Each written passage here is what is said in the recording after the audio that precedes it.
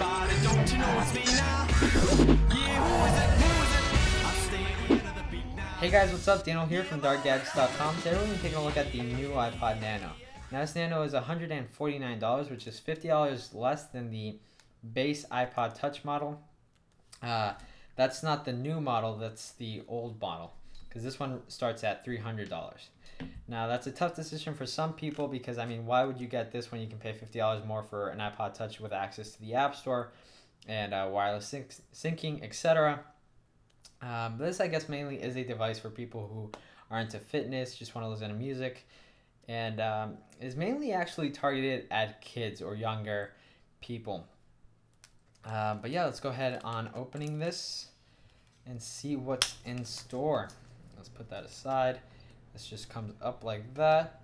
Take the iPod, let's put it aside for right now. Designed by Apple in California. Quick start guide.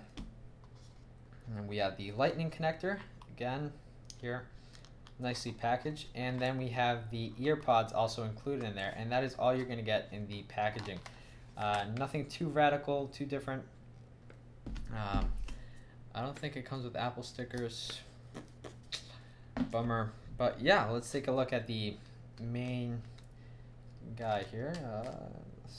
How this pulls that way. Alright. And I mean, this little guy is tiny. From first impressions, I mean, it's kind of cool. I got the black one in this color because, I mean, all of the other colors just look cheap. They look like some kerf or just some cheap version of an Apple product. This at least looks kind of slick. It just looks kind of nice overall. Here for a quick thickness comparison, we have the new iPod Touch, the new iPod Nano, and let's put the iPhone 5. Let's see if we can get this there. Alright. So it's pretty much the same thickness, or close to being the same as the iPod Touch. But yeah, it's a small little guy.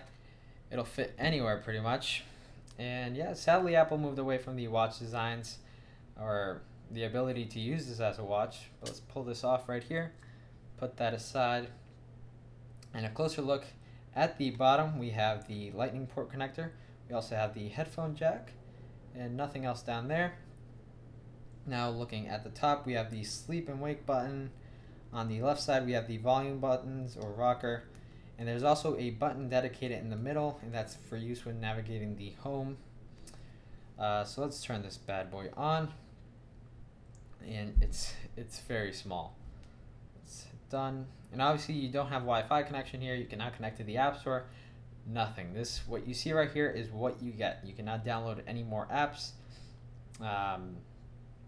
Nothing else. So let's see. This button is used, or not right now. That button cannot be used for that. I'm not really sure how this works. I mean, obviously you have your volume buttons, but I'm pretty sure these all buttons have different functions depending on what app you're on. Now, Apple brought back video functionality, which is pretty sweet, but obviously this screen's not going to give you anything amazing or any amazing quality video or an immersive experience for that matter. But you can download podcasts, listen to radio when you connect the headphones. And we still do have the watches here, real quick. We have the clock faces, but I mean, they still look kind of cool. Let's see. Oh wow, they did not. Oh, there we go. I mean, they don't even have as many faces as before. You know, it looks kind of cool. Maybe as a nightstand or something right there. It looked kind of cool. But obviously, cannot use this as a watch right there.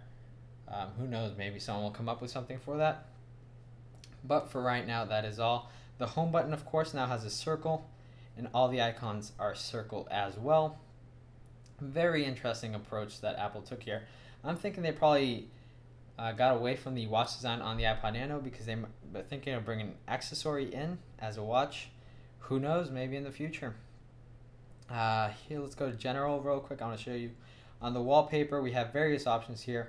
You have this kind of gradient or light ray, kind of dizzy one. Different textures here of black or gray, and then we have just a regular black, and that is all that you can choose for a wallpaper. They don't let you choose your own wallpapers. I have no idea why. Very, very weird that Apple restricted so many things on this device. But who knows? I guess for a fitness device, this is great. I would personally stick to buying an older generation iPod Nano and using that and putting it on as a watch, because I don't really see the point of this device. Yes, it's nice. I guess for a kid, this is a great device. Not having to buy them an iPod Touch or anything. Maybe you don't want them to access the App Store or internet or anything. You just want them to have a music player where they can watch their cartoons or something. This is a great device for that. I would have loved to have this as a kid.